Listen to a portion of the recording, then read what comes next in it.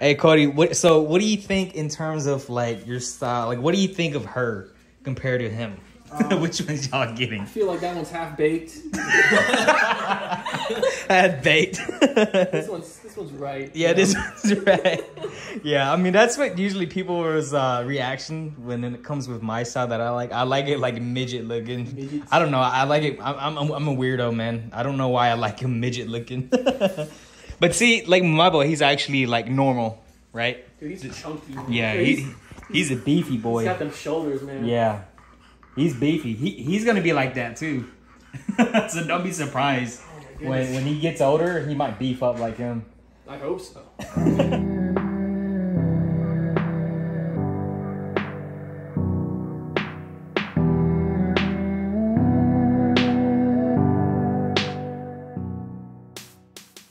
Right here. So if you guys are wondering what this fuzzy thing is, it's my microphone. So hey guys, so yeah, today pretty much I just really wanted to talk to you guys pretty much about premature litters, premature labors and all that good stuff, just because like, man, I don't want you guys to make the same mistake that I did before and plenty of other breeders as well, man. And you know, what I'm gonna say is that when you have a premature litter, man, it will set you up literally just for failure. You are starting off on a bad, shitty path already. You're like it's like when you start a race for real, it's like you tripped on the race and you're pretty much gonna lose already.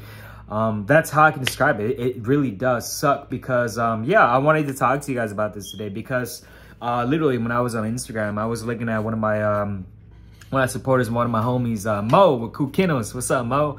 But yeah, man, I was looking at Mo and his videos, man, and I saw the puppy and it looked very premature.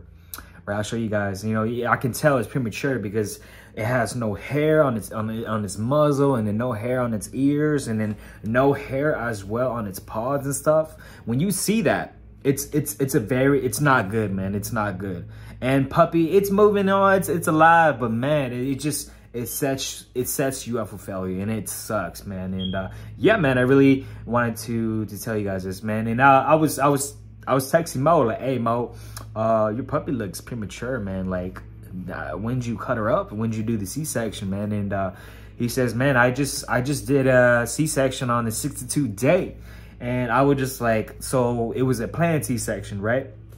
And he was like, yeah, pretty much, yeah. So, and I was telling him, I was like, bro, I don't recommend planned C-sections because, like, see, the thing is, when you do planned C-sections, I always tell everybody this. When you do planned C-sections, you do not really know what day she really is going to labor. You know, like going through 60 to 63 days, like her due date. You do not really know what her real due date is because it's not the day you do your first breeding. No, it's the day where she where she spikes up in a progesterone. Like, when is she fully primed up and ready to be breeding, and when her eggs dropped. And that is when you can tell, okay, when there's an actual due date for real. But still, even doing that, I still don't recommend it because the thing is, every dog, every female is different. It's different. Every litter is different, right? It can be the same exact female, but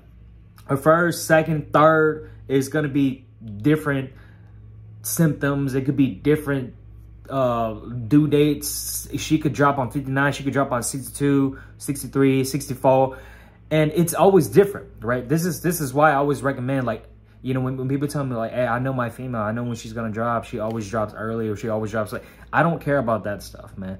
It always matters. Like, every litter is different, right? Every breeding is different, right? This is what I really wanted to talk about because the thing is, man, when I was texting Mo, when I was calling Mo, pretty much, I was talking to him like, man, it seems like you did it early. Did you even do a reverse progesterone before the C-section? And he was like, nah, man, we just cut her up for real. And I was like, damn, man, that sucks.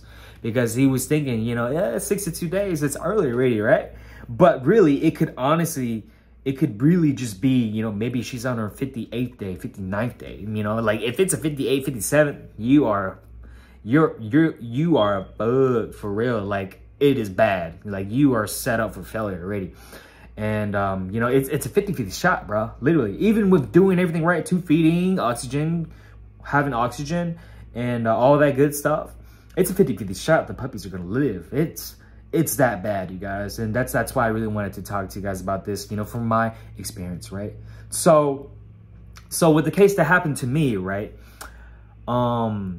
Because with me, it was, I couldn't do anything about it because, like, the thing is, Missy, like, that female that came in, like, labor early, she came in labor early because when I noticed now, I suspected, it's because I fed her too much. It was her first litter. I skipped her heat cycle, obviously. I bred her second heat cycle, and I was feeding her too much, right? So she was very obese or very overweight, but also I don't know if it could play a role in how the puppies can grow as well. But just pretty much know, like, my female, Missy, was overweight.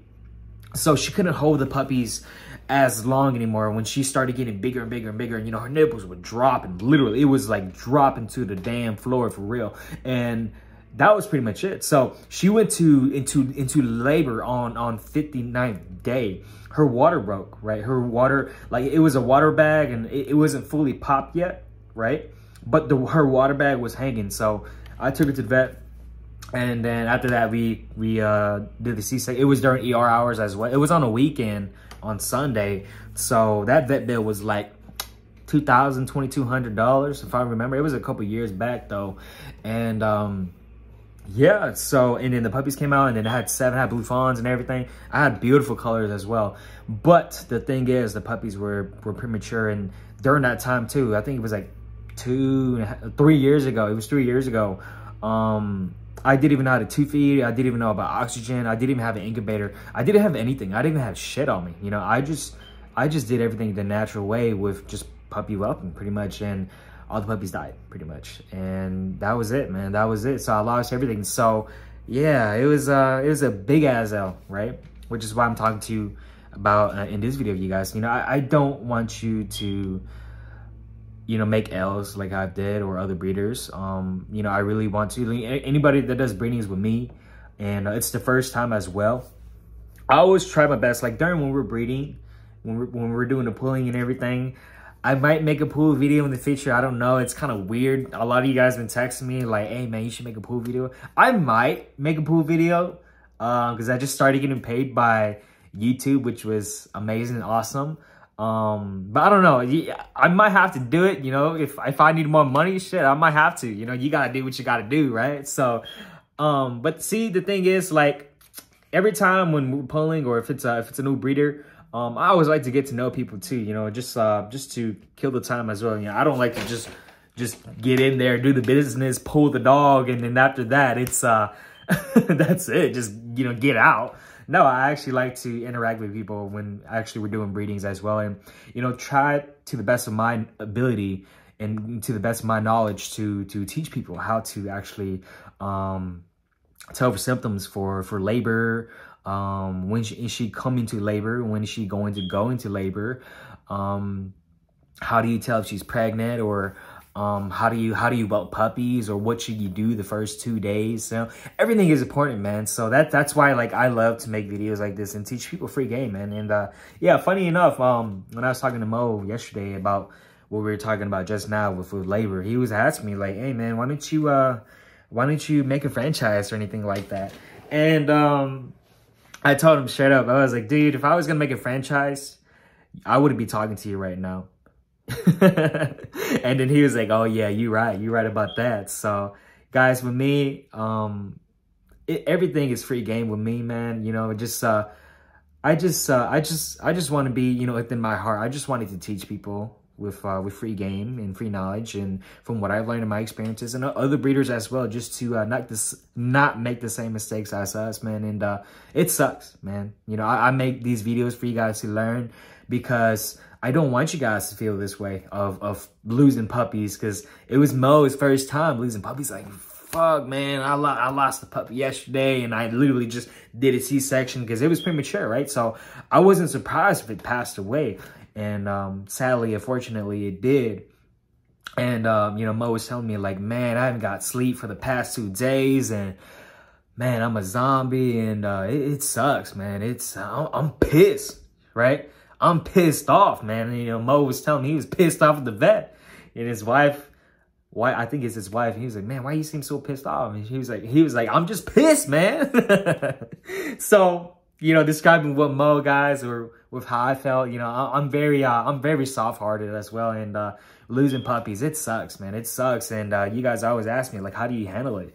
I don't, man. I don't. You know, I'd still cry. I'm gonna tell you guys straight away. I cry. It sucks. It's a shitty ass feeling when you lose puppies or lose dogs as well. It sucks. If you feel depressed, literally, and which is why I wanted to make these videos for you guys, just to hopefully make you more confident when it comes with having labors or having litters just in general, because this game, man, this breeding dogs or breeding anything, it's it could be up and down for real. And I've learned that recently. It sucks, man. And yeah, man, so to recap everything, you guys, on conclusion with everything, I just wanted to tell you guys that, okay, when it comes with how to make sure your female comes into labor correctly, right?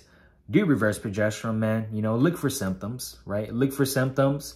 When she's going to labor, okay, you suspect, okay, she's coming near. What I recommend to do is have a thermometer. Have a thermometer, put it in her booty hole, her anus, and see where her base temperature is at, because every temperature gauge is different. Every temperature reads different. So every dog is different. Every temperature is different. So you have to know where's her, what is her temperature? What is her regular base temperature at all times? Because men have different temperatures than women, and women have different temperatures, blah, blah, blah, blah, vice versa. So that's why I said, know her base temp. Okay, now that you got that, let's say, for example, it's about 101. Okay, now that we know that, when she's coming into labor very close, or you know she's close, and then she starts having symptoms, she starts freaking out, or she starts shivering, or she starts nesting, right? She's nesting, right? Going to blanket, trying to find a spot. Maybe she's running around, going to corners and stuff. Maybe she went under your bed. Those are the very most obvious symptoms, right? But see, the thing is, every female is different as well, right? Every female is different, so you don't really know. So, because some of my girls, they don't do nesting. They don't shiver. They don't shiver like they're cold. They don't whine. So you have to take a temperature. And sometimes, very rarely, it happened to me, temperatures don't drop like that suddenly. So you have to find out what all the symptoms are. And then after that, I take a reverse progesterone test. Okay, I'll be like, okay, shit's going down. Okay, I go to the vet, go take a reverse progesterone test. And then after that, it's around, for me personally, what I do is I like to do at 3 mercury per milliliters, right? Ng/ml. I think that's what it means.